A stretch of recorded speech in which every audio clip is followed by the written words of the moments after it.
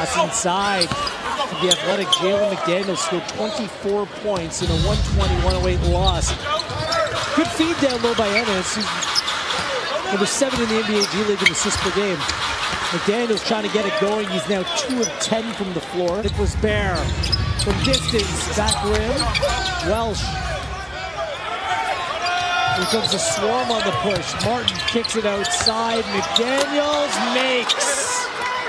Off of the penetration on the baseline, Ellenson clears out. That's a baseline kick pass.